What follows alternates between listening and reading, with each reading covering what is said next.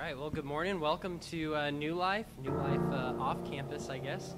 We're glad that you guys are here this morning. We're going to open up with one song, and towards the end, we'll have you guys join in, but listen and hope this is a blessing to you guys.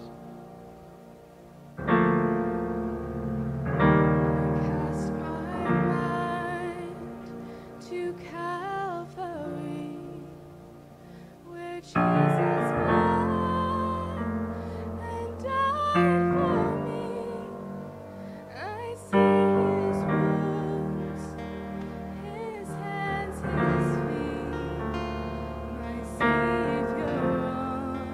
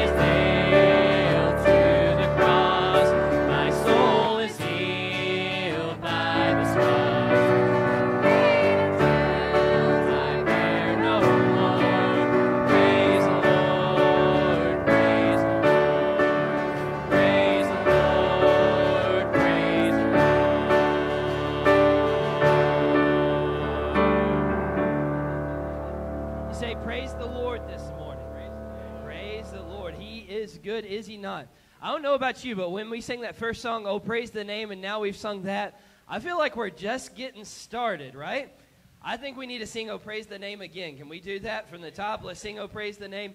Here's the deal, right? We are gathered together as a church family. Can you say amen? Amen. Listen, Brother Dick had quadruple bypass surgery. He went in for triple. They said, let's throw another one in there. Had quadruple bypass surgery.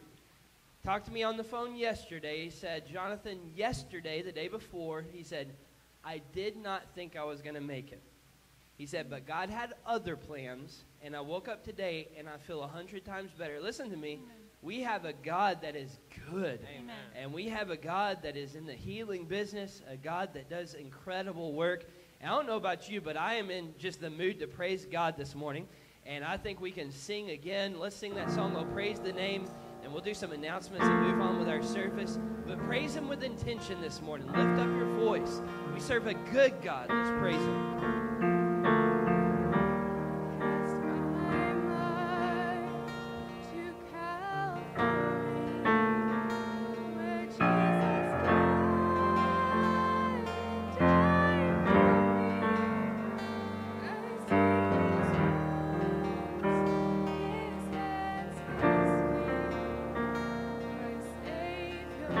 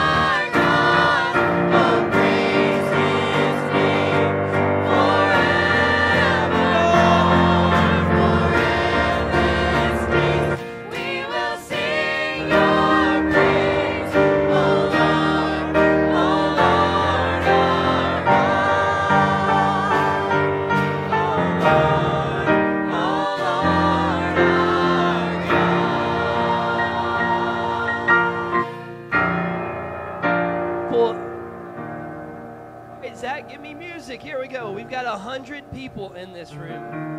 And we just lifted our voices singing praises to God. Now think about this. Think about millions gathered around His throne, looking to the Lamb that took away the sin of the world. People from every kindred, every tribe, every tongue. Generation after generation of people who've placed faith in Christ. Now imagine with me, if you would, singing that together. Oh, praise the name of the Lord our God. And that's a song we'll get to sing eternally. Oh, what a joy that is. What a joy this morning. Thank you so much for your great worship there. You can be seated. Let me give you a couple of announcements here, and then we'll move on. I am thankful for all the prayers this week for my family. Those of you who heard, my stepbrother passed away, 30 years old, and he passed away this week in California. And those of you who have reached out, just been a blessing to our family. I greatly appreciate it. We definitely feel those prayers, and we're very, very thankful for that. Those of you who have asked about Brother Dick, doing much better, and we are very thankful for him. We are very, very grateful for the word that we've gotten from the doctors, and it has just been a tremendous encouragement. Do pray for him. He's still in a difficult space, and obviously with everything with the virus, Miss Sue hasn't been able to be there as much as she'd like. She had to get an exemption to go, and so continue to pray for Brother Dick, and I know that would be a great blessing. Keegan, where you at, Keegan? Keegan is right back there. Keegan has surgery tomorrow, and so let's lift her up in prayer. Matter of fact, in just a moment, we're going to pray for her. What time is her surgery tomorrow? 9 o'clock. I can't read. I'm sorry. She lifted up 9 fingers. I said 10 o'clock? Okay. 9 o'clock, and so let's pray for that. And then also this morning, Liz Babnick's dad, they got a call that he was rushed to the hospital, and he had passed out and was not responding there this morning. Diabetes, they believe, is probably the cause of that, but we haven't gotten any word, any update there. But if we could pray for them this morning as well. There's a lot of things, a lot of requests that we want to take the Lord in prayer. And so let's do that, and then we'll jump through our announcements, give you some updates there, and then we'll move on. We'll sing one more song, and then we'll jump into the worship, or jump into the message this morning. Let's go ahead and pray. Father, we love you. We thank you for who you are. We thank you so much that you are a powerful God. God, our desire is that our lives, our very being would bring you glory. And so we seek that, and we understand that in every situation your will is different. We pray ultimately that your will be done in every situation. But we lift up Brother Dick this morning, and we miss him. We love him. We're so thankful for he and Miss Sue. And Father, I pray this morning that you touch him and that you'd encourage his heart. We thank you for the great blessing, the way that he has stewarded his life thus far. And we pray, if it be your will, that you give him many more years to serve you. And we ask that you would do that. We pray that you be with Liz's dad this morning. Father, everything going on there, the uncertainty there, we pray that you just give doctors and nurses wisdom. We pray that they'd know exactly how to treat him, and that you'd help him to recover well. We think of Keegan and her surgery tomorrow. I pray that you would just still her nerves and calm her heart. We thank you so much for the blessing that she is to our church, and just the joy that she is to be around. And Father, I pray that you bless her, watch out for her, protect her. Those that have recently moved or gone back to where they've been snowbirding from and things like that, I pray that you bless them and protect them this morning. We thank you for every person that's a part of this church family, and so many different requests and needs represented here. We pray that your will be done in each one, that you be glorified through everything that's done. And we thank you, we praise you. In Jesus' name we pray. Amen. All right, let me give you a couple things here real quick. Number one, if you don't follow New Life on social media and you have social media, please do that. Instagram, Facebook, Twitter, you can do that. Right now, I believe our service is live on Facebook. I almost said Facebook. If you want to jump on there and share the service, invite your friends to watch with, that would be a great time. I'm just going to give you a sneak peek into the sermon this morning. The title of the sermon is Jesus, period. And we're just going to talk about Jesus and make much of him. And that's probably a message the world needs to hear, right? And so I would encourage you to do that. Also, just a couple more things. The I Love My Church project, man, it's been really encouraging. This week, something like a $7,000 donation came in toward that. Can we get an amen right there? God is good. That puts us at about $21,000 on the project. And so $12,000 more to be able to furnish the building, and things are going great. I know you're antsy to get back in that building, and trust me, I am antsy to get back in the building as well, and we are close. And so continue to pray toward that end, and I cannot wait to be able to get in and be able to worship and serve the Lord. Some great things happening right now, and I'm just excited for you to be able to see it as well. Also, we have our Zoom fellowship. If you've not yet tuned in on Zoom, we don't have a ton of these left. Make the time on Thursday night to jump in and fellowship. It is just a great time to be able to share life with one another and pray for one another and encourage one another. And you can do so from the comfort of your living room or wherever you're at. But I want to encourage you to be part of that Zoom fellowship. Also on Wednesday nights, we have our kids fellowship. You guys are still at 7 o'clock on Wednesday night. And you can see Brother Trent and Miss Mindy for that. Teens are still meeting on Wednesday night at 7 also. See Pastor Stephen or Brother Stephen Anderson. And we'd love to have you be a part of those. But don't miss those opportunities to plug in together through the week as well. All right. Are you excited to be here this morning? Yes, me too, and I am so thankful for the chance to corporately worship a great God. I'd ask the music team to go ahead and come back here. We're going to sing a great hymn, just a tremendous, tremendous, encouraging hymn, and it's actually not Holy Spirit. It's What a Friend We Have in Jesus. I think I just messed up on the title slide there. Go to the first words of that song real quick. That is right. What a Friend We Have in Jesus. And I am grateful, especially this week, to be able to turn to him at any time. And in the most unsettling moments of our life, we know we have a constant there. And I'm so grateful for that. This song has great meaning. It has a whole new meaning to me this week.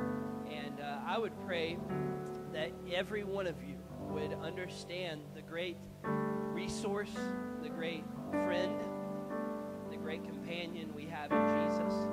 So I'd ask you to stand this morning. We'll sing one last song before we open God's Word. And I'd ask you just to sing the same way we've been singing intentionally. Let's reflect on our great God. What a friend we have in Jesus.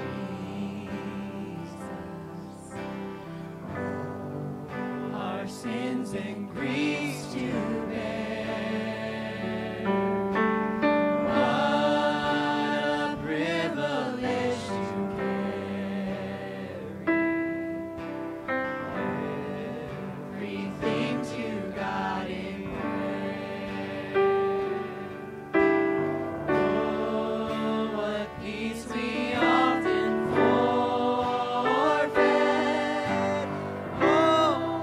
What needless pain we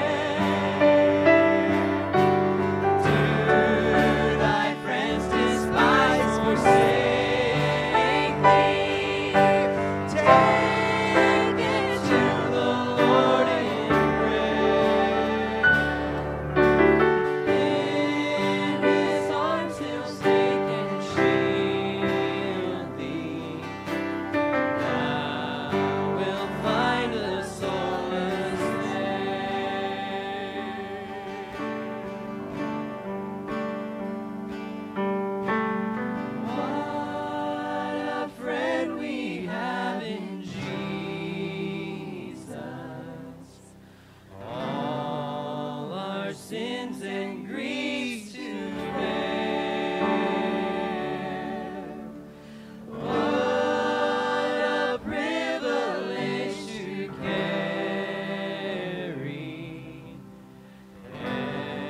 everything to God in prayer.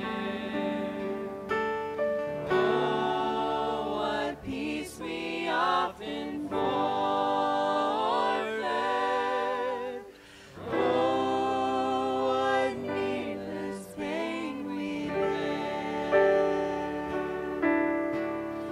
All because we do not carry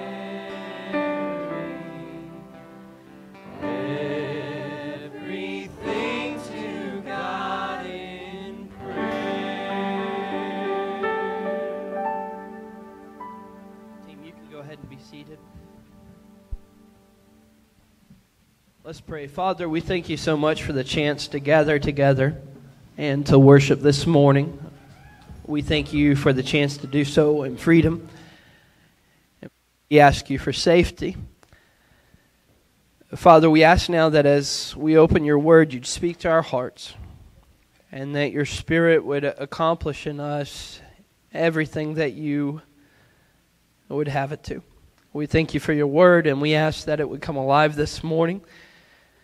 And Father, I pray as your messenger that you give me words to say and that you would use me in a great way. I'm as empty as I know how to be. And God, I pray that you'd fill me and use me. And Father, that you'd encourage our hearts this morning.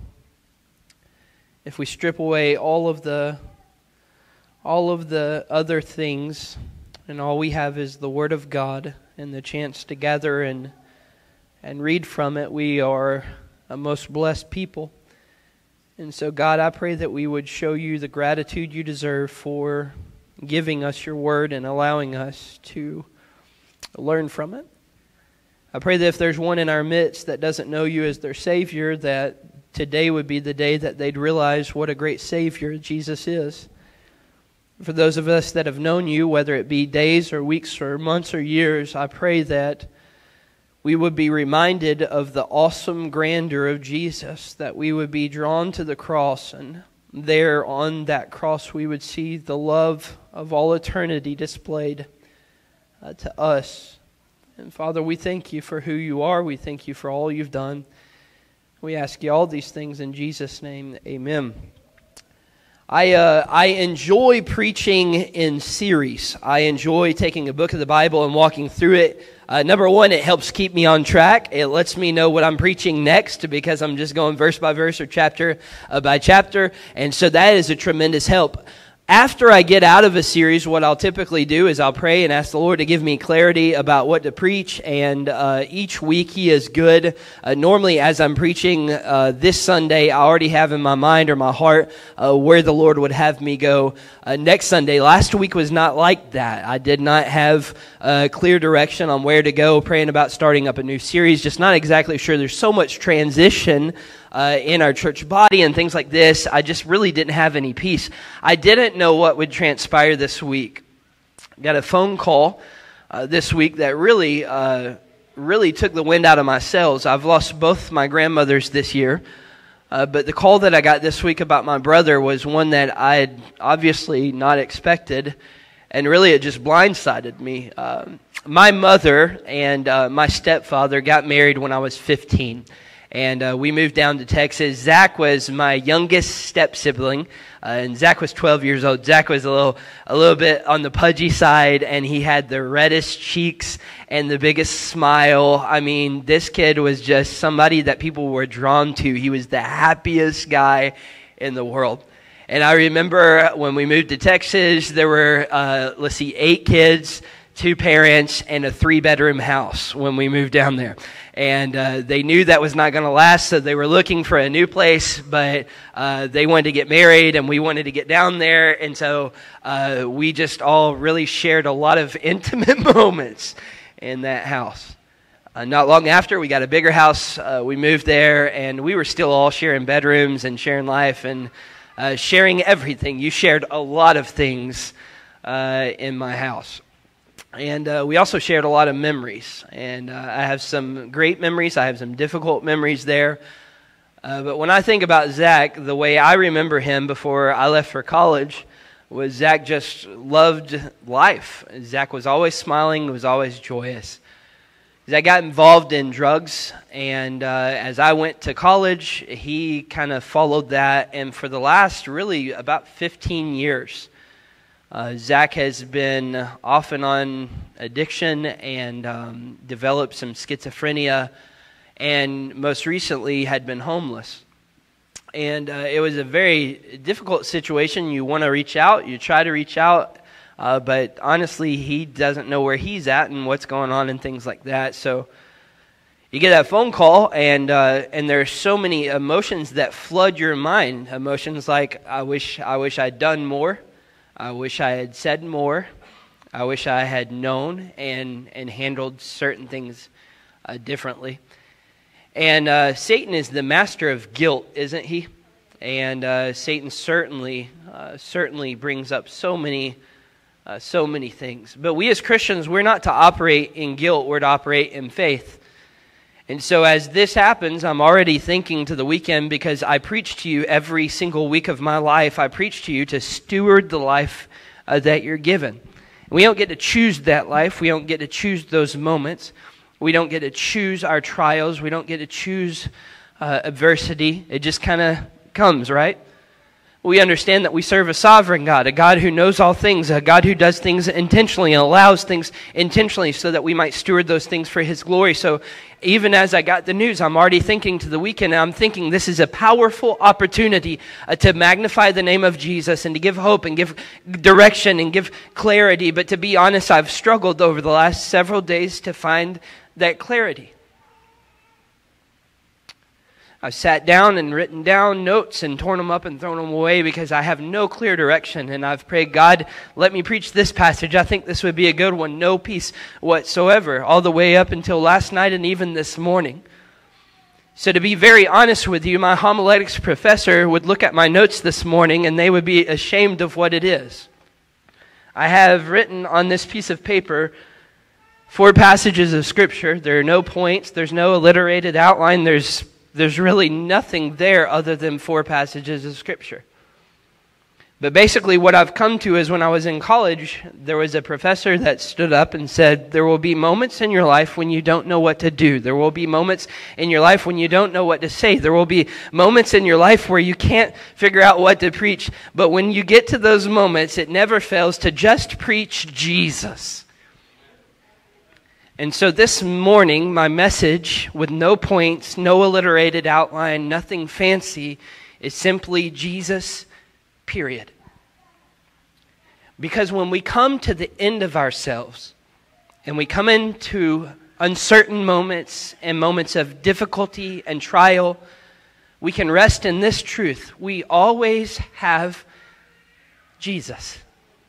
And so this morning, I hope to share with you what God's been doing in my heart over the last couple days. They're simple truths. They're probably truths that you've heard repeated over and over again. You'll not hear something, most likely you'll not hear something today that'll just transform your thinking. But I hope to leave you with this. I hope to leave you with a clear picture of Jesus and how much He loves you and how much He's given to you.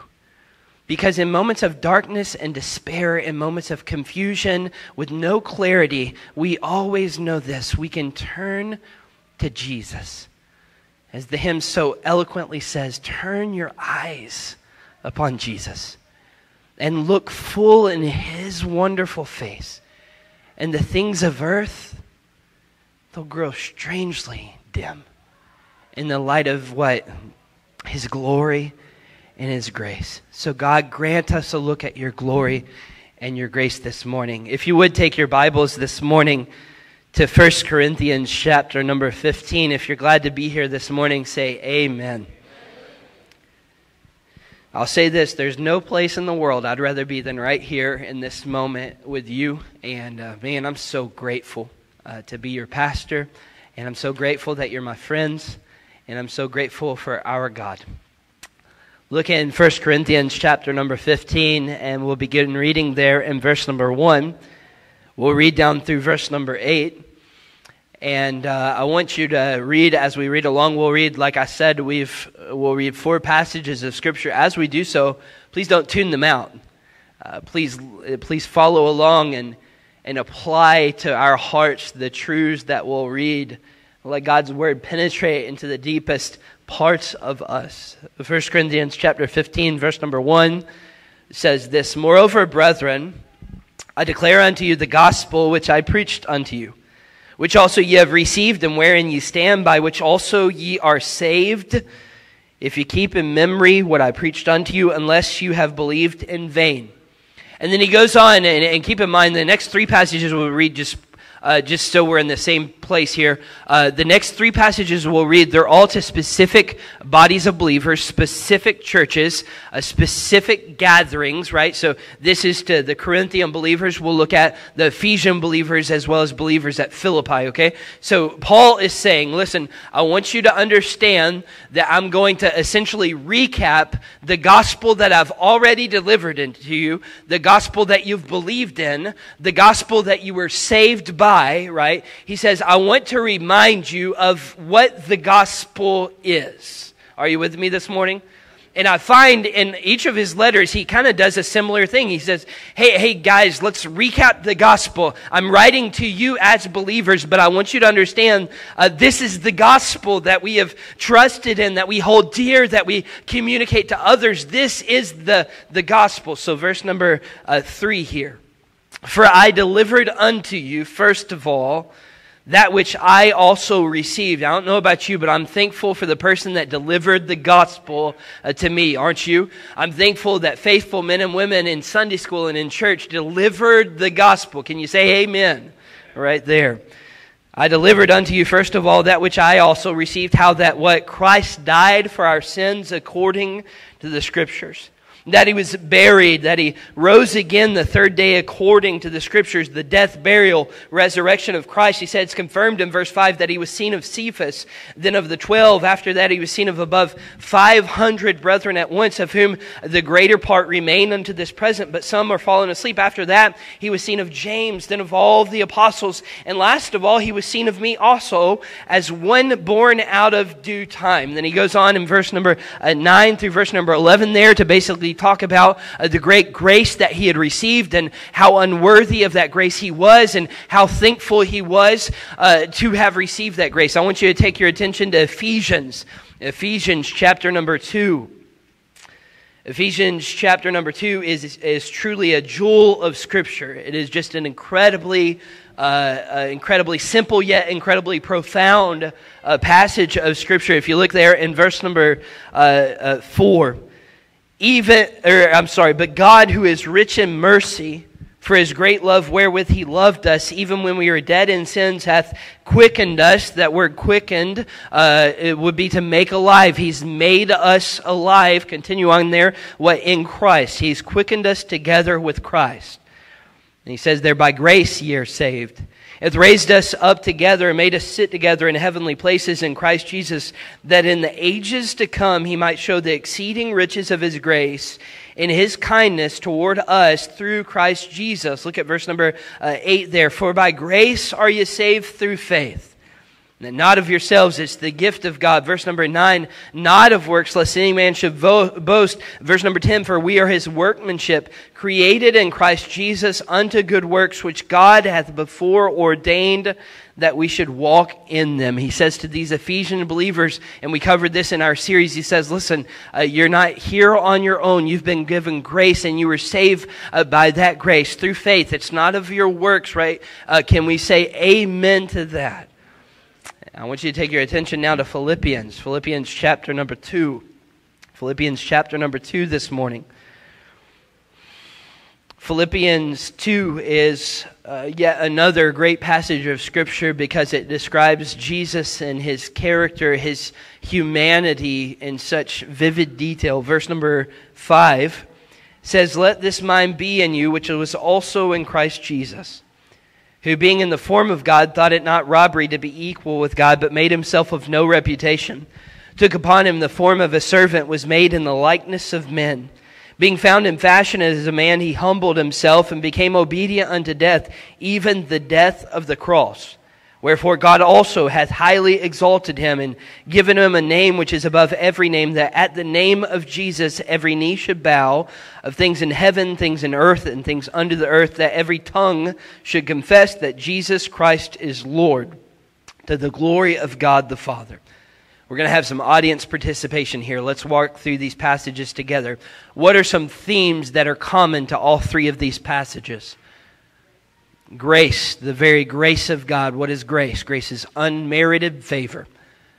What grace is that I do not deserve God's love, and yet He shows it to me anyway, right? What are some other themes that we see? I'm sorry? The humility of Christ and becoming obedient to death, giving Himself, being buried, dying, being buried, and risen again. What are some other themes you see? Love, forgiveness, yes. We see God having a plan for His creation after salvation.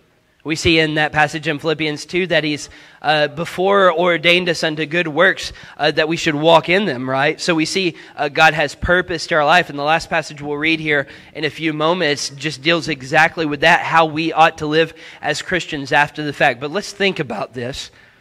Let's think about the universe itself. We understand that God created all that there is. Will we agree with that? Most definitely. How did He do so? He created it by forming it with His hands and speaking it into existence with His mouth, right? What great power that is. What immense power that is. He made man. Man sins against God. Man is damned because of his sin. God had given man choice. Man exercised choice. He chose to sin. Because of that, every man is a sinner, right? But God loved us. And He orchestrated a tremendously beautiful plan of redemption foretold in the Old Testament, fulfilled in the New Testament, where God would be robed in flesh and give Himself for the world. Let me just tell you how incredible the gospel of Christ is. Last week, Zach has a friend, Rob. Rob, where you at? Raise your hand right there, Rob. Rob is Zach's buddy, and Rob and Zach have been buddies for a long time. Yeah, and 4 years ago, if you remember Zach's story, about 5 years ago, Zach got saved, right? And when Zach got saved, he began talking to me about some of his friends that he had a heart for. One of his friends was Rob, right? And we've had conversations about Rob, and Zach's been praying for Rob. And Rob, over the last few years, has done a little bit of a lot of things. And he's just I think the accurate way to describe it would be you're searching, right? You're trying to find where you belong and where all of this, where everything falls in. And so over the last several years, Zach's been praying for Rob. And Rob has come to a place where he knows that he needs God in his life. So Rob's come to church, and Rob, actually, the last week before we stopped having services in person for the coronavirus, that last week, I think, was Rob's first week in our church.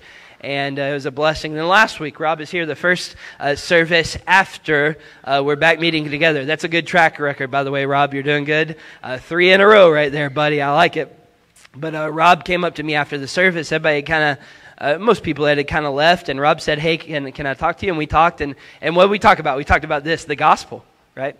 We talked about the gospel in great detail, the love of God, and how the love of God just was fulfilled through Jesus Christ, and the grace that He showed, and the mercy that He showed, and the love that He showed, and then the faith that we're allowed to have to believe that for ourselves. And we get all the way down to that point of making a decision. And Rob said, "Well, Jonathan, to be really honest, 2 weeks ago, I was going through life and I came to this point, and to be really honest with you, 2 weeks ago, this is what I did. I placed my faith in Jesus."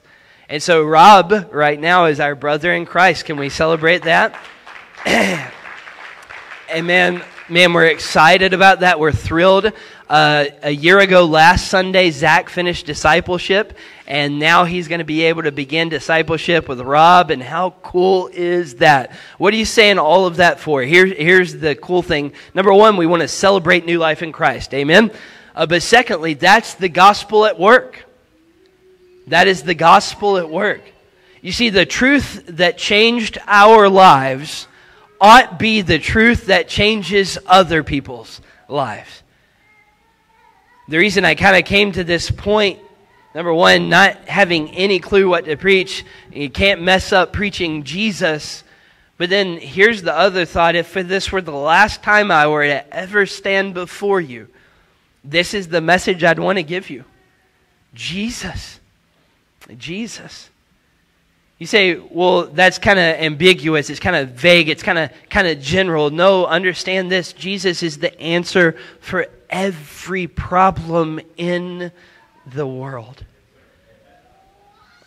If you've been watching the news this week, our world is literally going up in flames. And I would encourage you, before you jump to condemning behaviors and things like this, and listen, I'm saddened by what I see. It hurts my heart to see what we're seeing on multiple levels. But understand the cure that the world needs.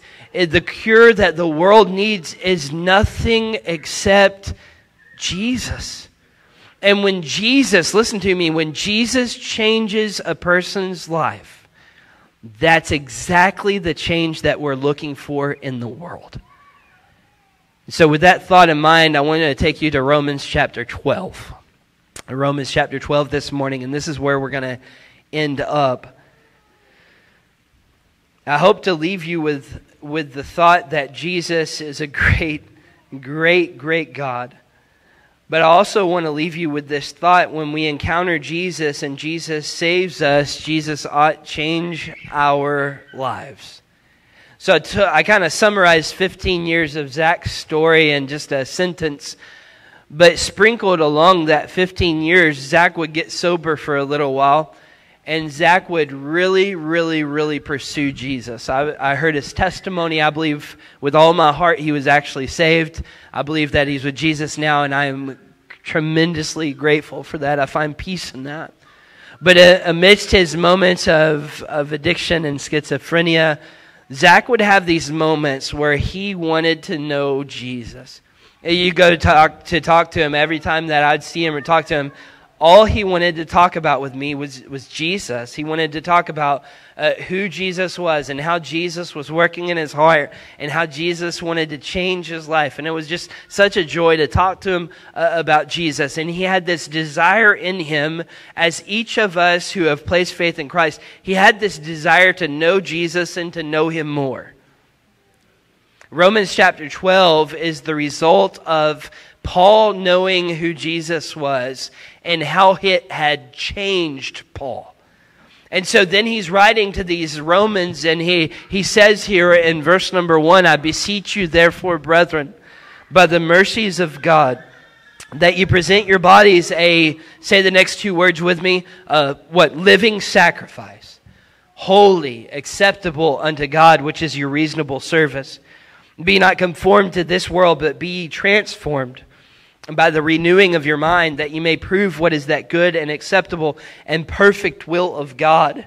For I say, through the grace given unto me, to every man that is among you, not to think of himself more highly than he ought to think, but to think soberly, according as God hath dealt to every man the measure of faith.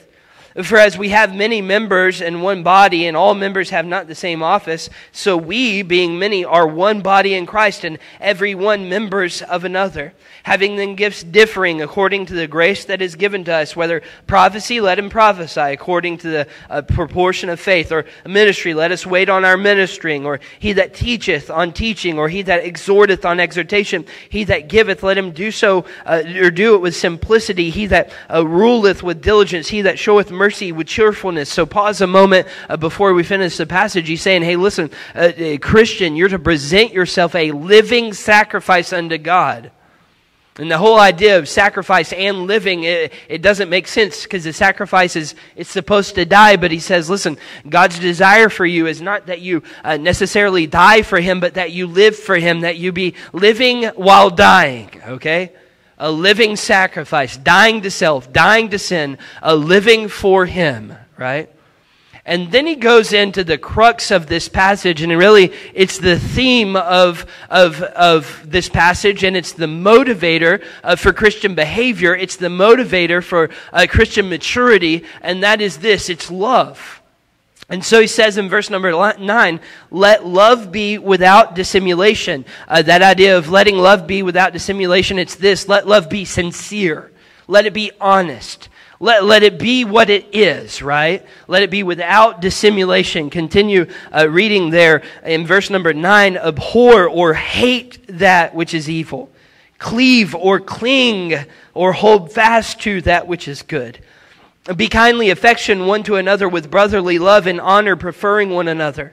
Not slothful in business, fervent in spirit, serving the Lord, rejoicing in hope, patient in tribulation, continuing instant in prayer, distributing to the necessity of saints, given to hospitality. Bless them which persecute you. Bless and curse not. Listen, here's what he's saying, and we're going to continue here, but he's saying love is your motivation for all of this, but this is how a Christian ought to act. This is how Jesus changes a life, and this is how you reflect him. Look at verse number 15. Rejoice with them that do rejoice. Celebrate success. Weep with them that weep. Mourn with those that mourn. Be of the same mind one toward another. Mind not high things, but condescend to men of low estates. Be not wise in your own conceits. Recompense to no man evil for evil. Provide things honest in the sight of all men. If it be possible, as much as lieth in you, live peaceably with all men. Seek peace, not conflict. Verse 19, dearly beloved, avenge not yourselves, but rather give place unto wrath, for it is written, vengeance is mine. I will repay, saith the Lord. Therefore, if thine enemy hunger, you ready? Listen to me. Feed him. If he thirst, give him drink. For in so doing thou shalt heap coals of fire on his head. Be not overcome of evil, but overcome evil with good.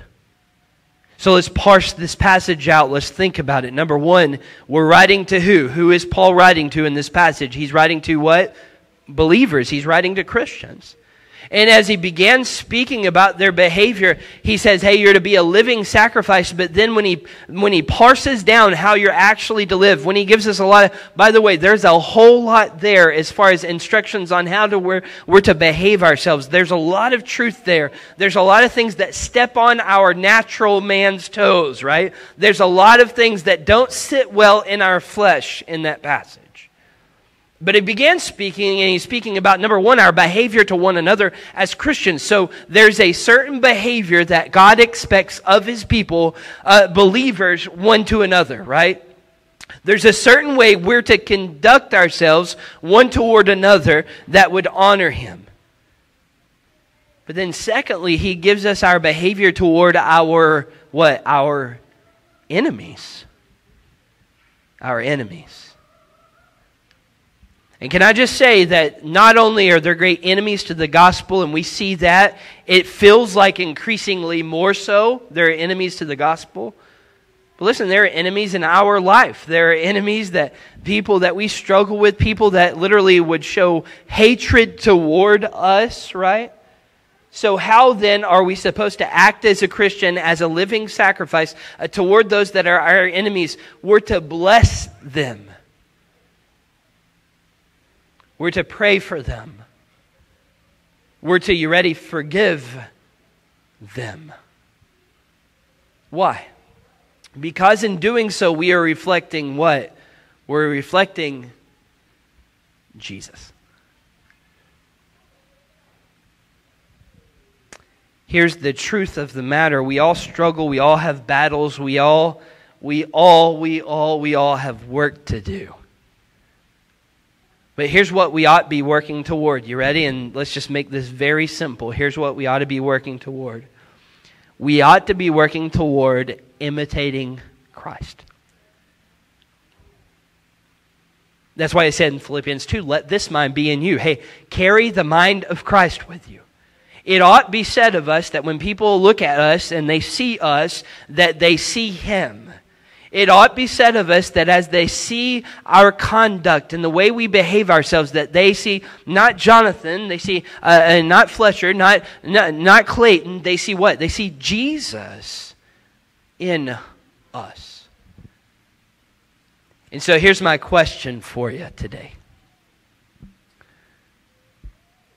Can others see Jesus in you? And not just momentary glimpses. Not just a little tease here and there. But do you emulate Christ-like behavior consistently? You say, well, Jonathan, I fail sometimes. We all do. I should have phrased it this way. Do you strive to model Christ-like behavior consistently?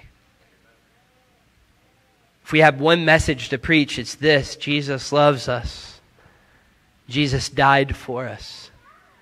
Jesus gives us opportunity at eternal life through faith in Jesus. And then when Jesus saves us, He saves us, listen to me, He saves us for a reason and a purpose. And that purpose is to glorify Jesus. Here's what I hope. I hope when I'm long dead and gone, when people don't remember my name, they remember the love of Christ displayed through my life. I'm driving here today and coming to a close here. Stephen, if you'd come to the piano here, or Joanna, either one. Rock, paper, scissors, real quick here. Joanna, can you come to the piano? I was driving here this morning, and beside me, there was a RV. And this RV absolutely stood out. It looked like somebody had taken paint, and that they had taken a paintbrush, and that they had just went, right? With every color of the rainbow. This camper was an artistic work. I will not say masterpiece, because it was something else. And on this RV, there was like a little sticker or sign that said Betty. So this RV had a personality. This was Betty, the RV. I didn't get a glimpse at the driver of Betty the RV, but I could not miss Betty the RV. We're sitting there at a stoplight right by Largo Mall on my way here, and I'm looking at this piece of art that was Betty.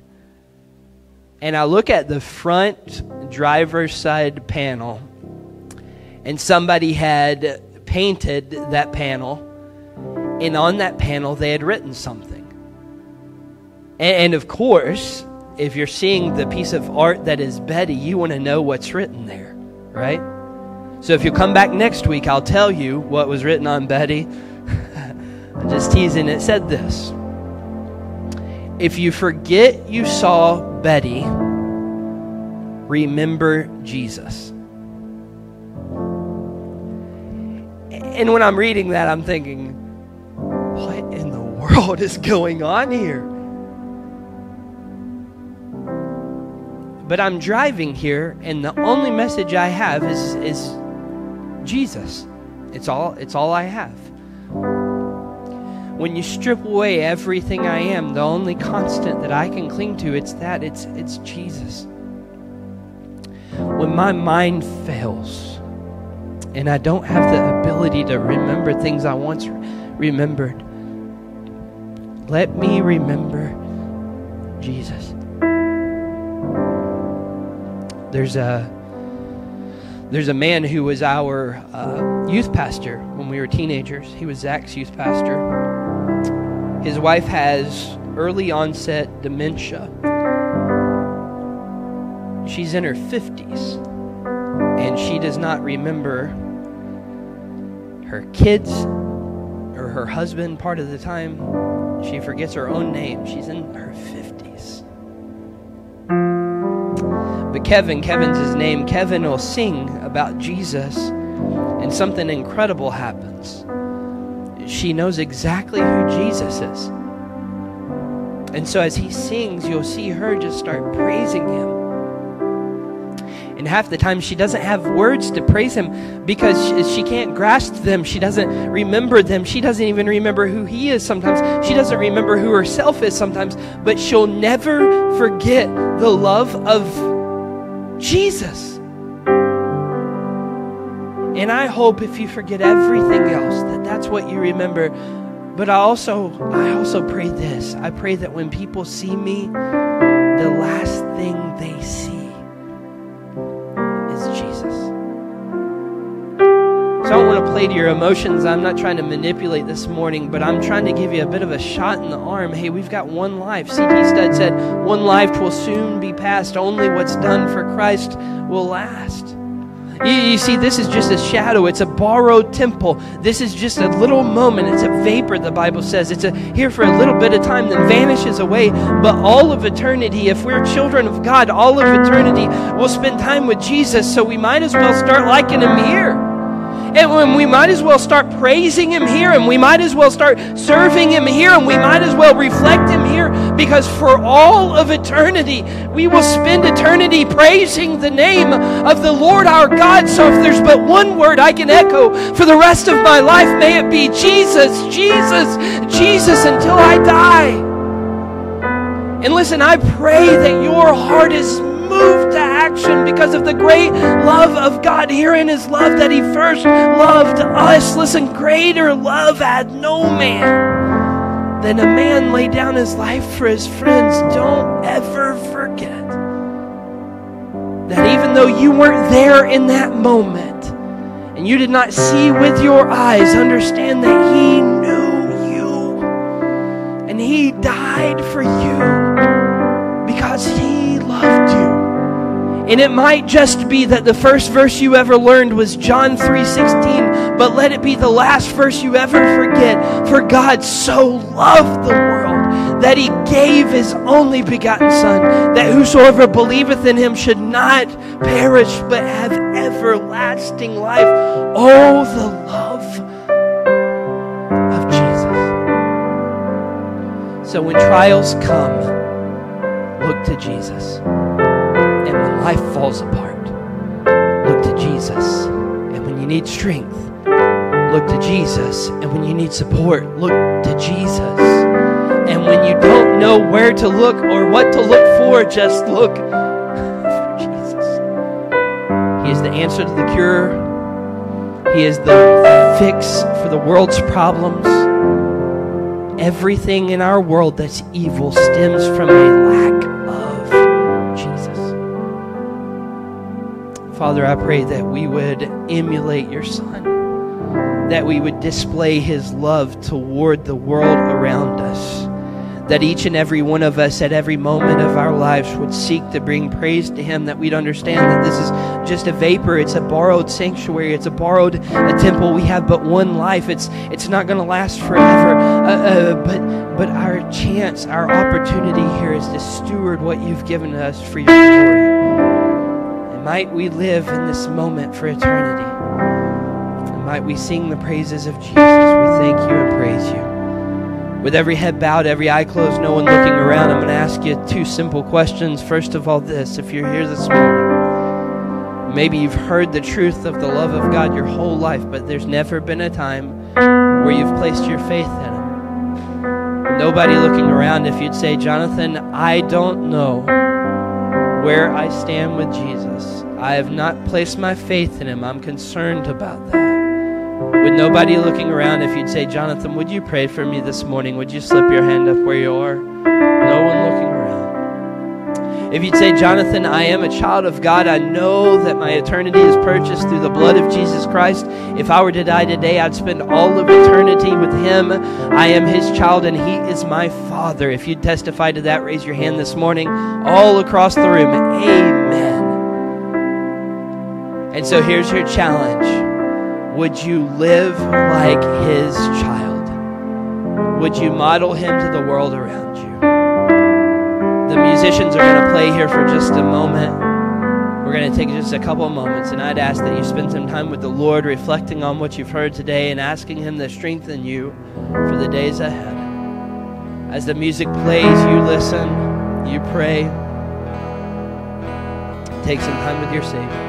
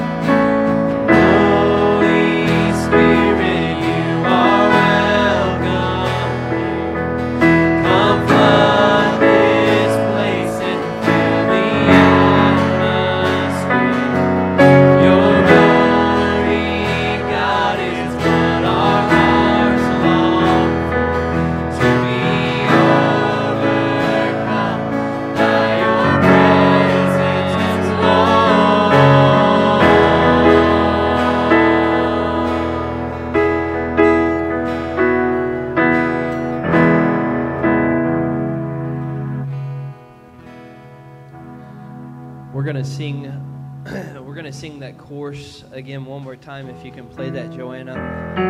Go back to the lyrics of that chorus there. There's a lot of people that as they come to church, what they're looking for an experience. They want a moment. They want an emotional high.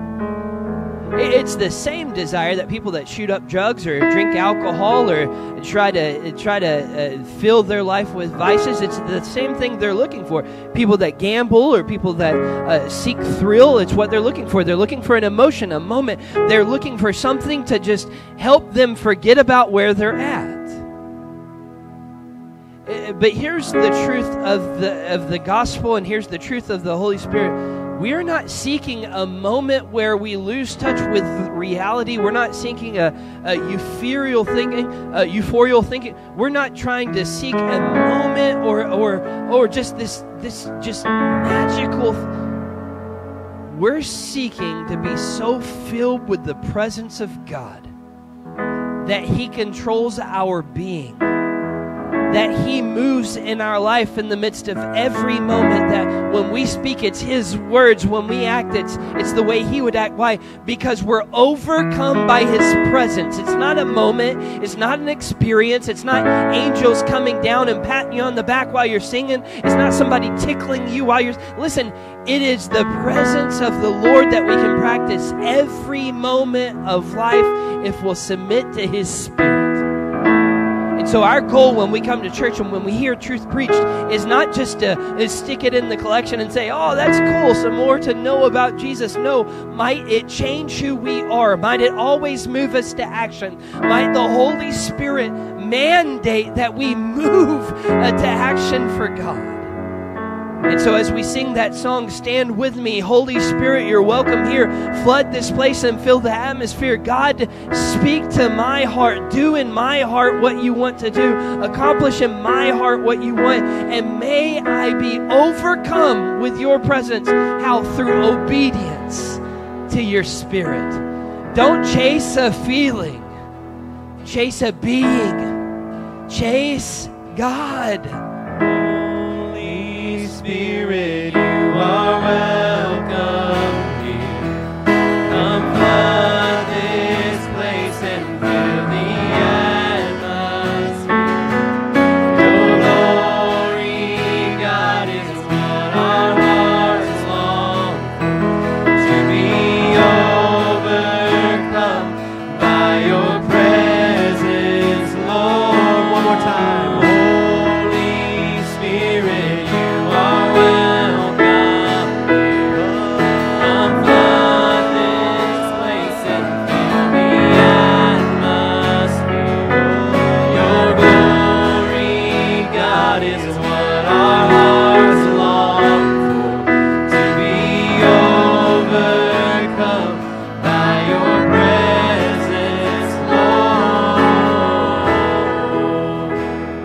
Glorified in our lives, might you use us and direct us and guide us for your glory. God, I pray that we be obedient to your Spirit and that you'd work in and through us. We pray that in our lives we would seek you first and foremost, that we would pursue you passionately, that we'd seek to glorify you through every minute of our lives. We understand that these are on loan.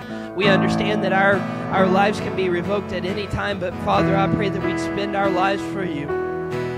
God, I pray that we not waste a moment, that we be energized and encouraged, edified to work and walk after you. We praise you. We love you. We thank you for a glimpse of Jesus this morning. We ask all these things in His name. Church, say amen. Well, I love you. It's been a good day, and I'm excited for the next moment that we can meet again. Respect each other as we're dismissing here, and I encourage you, fellowship, be respectful toward one another, and we're very thankful for you. On the way out, there is an offering box, and you're able to drop your offering or your tithes in there, and I want to encourage you to be faithful there in your giving. I am thankful for you. I love you. I hope that you have a good week. Before you leave, tell somebody that you love them. God bless you. You're dismissed.